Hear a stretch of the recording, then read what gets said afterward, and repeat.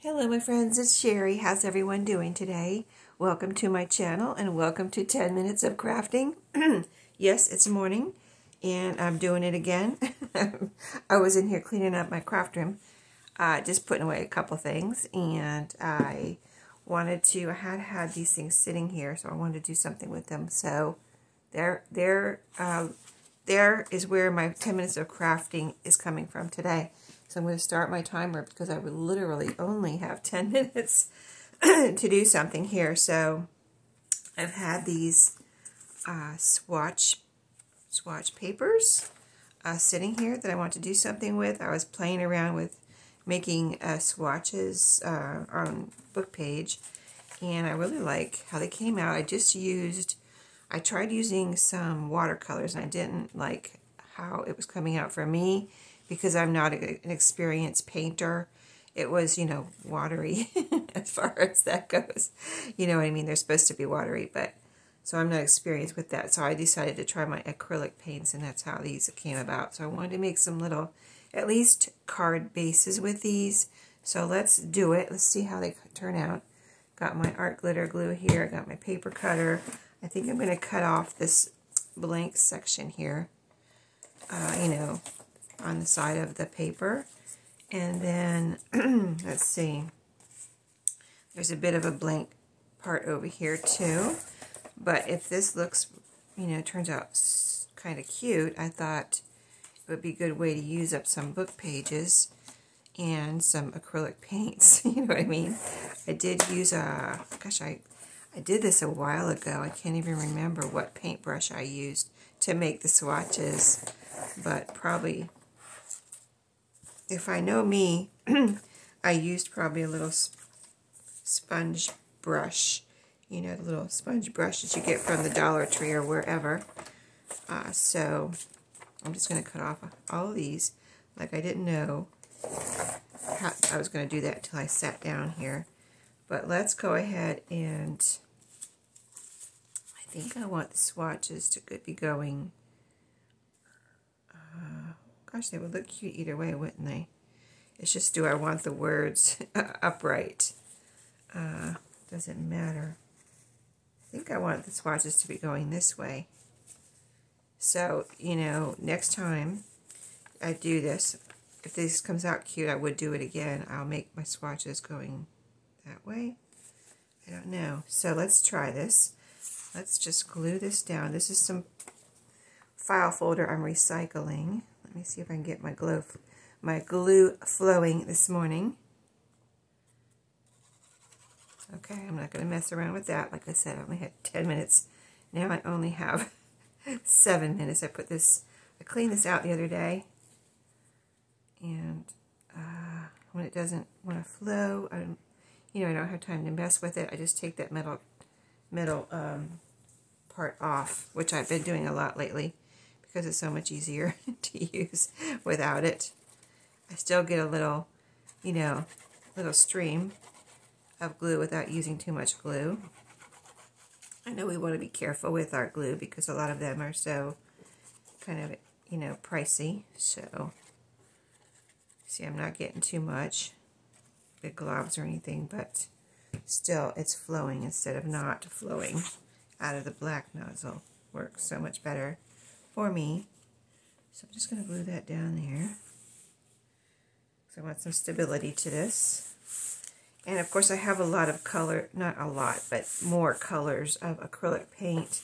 And I don't use paint that much, so I really, if this works out nicely, I would like to do some more and use up some more of my paints so they don't sit there for years without, dry up or something. So, and this was just me playing around, really. It's not, I wasn't trying to, well, I was trying to make it look good, but I was playing around, experimenting. So that just goes to show you, it doesn't, if these turn out cute, it doesn't have to be perfect. So this has been sitting on me behind my dresser for a couple of months, waiting for me to do something with it. So today I said, I had a few things sitting there in a pile, and I've been going one at a time, just, you know, picking it up and doing something with it so I could get through that pile. So here we go. This was at the bottom of the pile. And then I added something to it here, which I don't know if we'll get to today, but I'll show it to you in a second. Okay, so that's basically the book page cut out. Just want to get down to the nitty-gritty here with the book page part of it, and then cut it. So this one I think I have to cut this way because, you know, otherwise it's just going to be too thin if I try to cut it the other way. I'm going to try to just cut this in half. Okay, so that's a base. You know, I probably would ink around it. I got a little sliver of file folder there. I can either cut that off or ink it so it's not as visible. There's a little sliver over here, but it's even smaller than the one I just cut off, so I'll leave that. This one, I'll leave that too. That sliver is so small. Okay, let's cut this one. This one I think I'm going to do that way too. So I can make journaling cards. I can make, that one's pretty thin, but that can be a tag. These could be tags here, I guess. These are a little thinner. So I'll have three tags, and 2 journaling cards. Journaling cards. Now I can decorate on top of these, add something, or I can leave them like this. On the one I said I was going to ink, let's go ahead and do it. This one has a sliver here. I'm trying not to re-ink, but I might have to. Yeah, I need a little bit more ink. Let me grab my ink over here. This is my vintage photo, my go-to. So if you want to, if you have a little sliver, if you haven't seen this before, you probably have, but if you haven't, if you have a little sliver showing and you don't want to try to cut it off, and you have some ink like this, you can use a Sharpie too, like a brown or black Sharpie, depending on what color you want to go with, or any color Sharpie, and put that around the edges too. I used to do that before I had ink. I just used a brown Sharpie. I mean, it is brown. This is brown.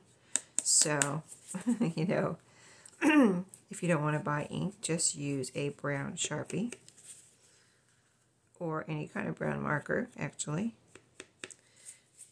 You can even use a brown, if you have a brown touch-up furniture marker, you know, brown marker that's for touching up furniture. Like they sell at Dollar Tree. I have a couple of those I've tried, and they're good for inking around edges too. Very good. They have come in a couple different, 2 or 3 different colors. This has a sliver too. I didn't realize I was going to ink all of these, but they do look good with a little, kind of gives it a finished look and knocks off those white file. It's manila folder. It's, you know, it's that manila folder color, so it's not white, but still it knocks off that fresh cut edge. So, but it does take a minute. Oh, this edge is kind of big. Let me cut this a little bit more. It's not big, but it's not as small as the other sides. It does take a little bit of time, so it's taken up some of my 10 minutes here. So we're not going to get to the other thing that I have here to work on that was in my pile, but I will show it to you at least, and then that'll be another day. Maybe another 10-minute crafty morning session. There we go. And one more. So we got our tag shapes. I do want to cut a little angle on the tags though. But aren't they cute? And they're just kind of, you know, I don't know, they're not anything like super artistic, but I think they're kind of a little bit artistic, you know. Okay, let's do our little corners. I'm still within my 10-minute window here. Okay, there's one little tag. That is cute. Let's see, I'm not going to be picky here. I'm just going to cut because I don't have time to be picky. I'm trying to hurry a little bit because I really do want to stick within the 10 minutes. I kind of need to too, or else, you know, every little minute that I push into my time for getting ready for work could possibly make me late for work. And I like my job. I want to keep it, so I don't want to be late. Not that you would get in trouble for being late, but you know what I mean. I'd rather be on time than late. Just me. It's just me. Okay, these are the journaling cards. Now, see, this is a little piece of my art, which is nothing fancy. I'm not really, maybe shouldn't call it art, but I am. So, a little piece of my art I can put into a junk journal. Here's the back that can be written on. So these are journaling cards. My 10 minutes is up, but I want to show you real quick. Aren't they cute? Little tags. I can add a topper, or you can add a decoration, or leave them just like this. So when I picked these colors out, I think I picked these out because I was like, well, what colors do I need to use up? But I just grabbed some colors, and they all go together. Kind of yellows and browns and greens there. So nature kind of colors. There we go. So, and the other thing I wanted to do, which I'll have to do another day, my 10 minutes is up, but I'm going. Let me put my lid back on my glue. But the thing here is, this is a Waterbed City folder. My son gave this to me the other day, and it is from when my parents bought my brother, when he was like 19, a new bedroom set because he had grown out of his old bedroom set. He was shorter, of course, when he was younger. And then when he grew up to be, he's 6'7". Yes, you heard it right, 6'7". At the time they bought this, though, he grew until he was like 25. Like he was probably over 6 feet tall when they bought this bedroom set. And then he grew like 5 more inches after that. So he was probably like 6'2". And my parents were like, wow, his feet hang over the bed and or whatever, his legs is probably not comfortable. So even though he was 19 and maybe leaving home soon, he might have been 18. But anyway, they were like, let's get a new bedroom set. So they bought him a waterbed. At that time, it was, when we bought waterbeds popular? I'm going to say 19, gosh, it might have been about 19, let me think for a second, 1980? Well, the date's probably in here. Hello. Anyway, all the paper, the point of the story is the waterbed set was passed down through several generations here.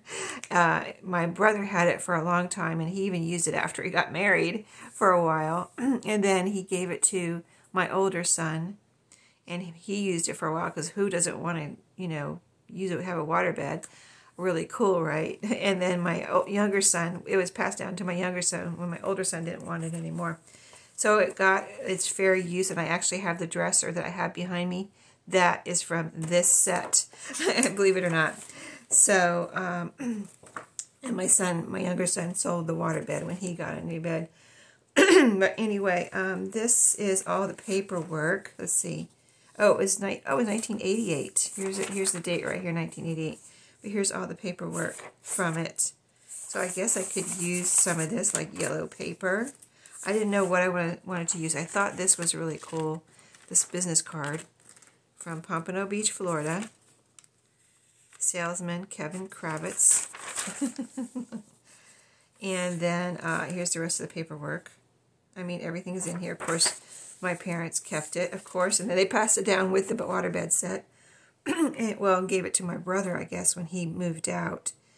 And then my brother passed it on to my, I guess, you know what? It was probably in one of the drawers. The waterbed had little drawers underneath, like a base.